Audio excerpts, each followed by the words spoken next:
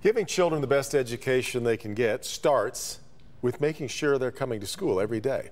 In Detroit, students missing school on a regular basis is a massive problem. It really is, and as our Kimberly Gill has been reporting for weeks now, the district is working on solutions. She joins us live from Mumford High School, where parents and educators are about to gather to go in depth on this issue. Kim?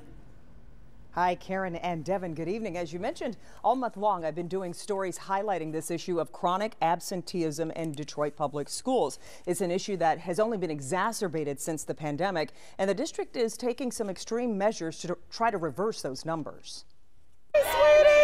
One of the things DPSCD is doing to combat chronic absenteeism is they've hired attendance agents like Effie Harris. Good morning. She arrives early and greets each student every day, many by name. Are we riding the bus today or no? Yes.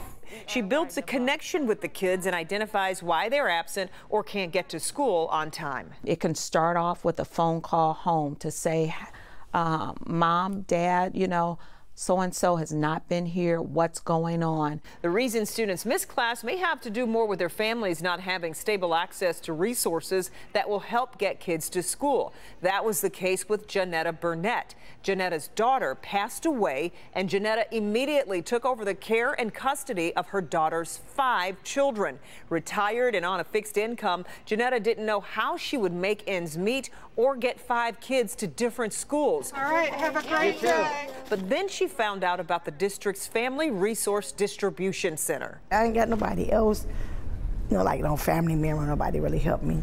But since they came, it's like family. I know. You know, they support me with the kids' uniform. I didn't have it. And I felt very blessed because when they came to me, they had nothing. Detroit is such a massive district. There is such a big need. If there wasn't a resource like this, it would be a lot harder.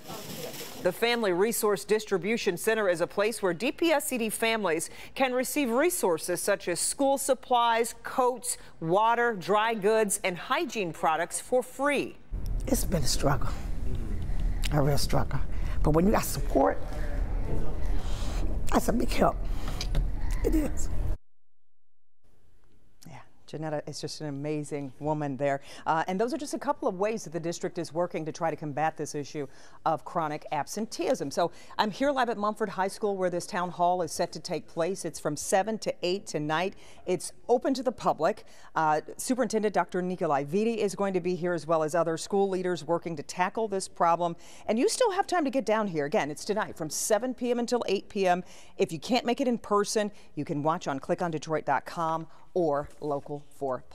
Let's send it back to you, Karen and Devin, in the studio. Yeah, Kimberly, now you mentioned it's open to the public, so does that mean that parents actually get a chance to ask some of the questions that are on their minds? Oh, absolutely. Yes, we're going to hear and get questions from the audience, parents, as well as community issues, because Karen, this is more than just a school issue. It's a community issue. So I expect that there will be plenty of people here that will be asking questions, and we welcome those. Dr. Nikolai Viti will be here answering questions, as well as our panel. You can see the setup behind me. Such an important night. All right, we appreciate it. Thanks, Kimberly.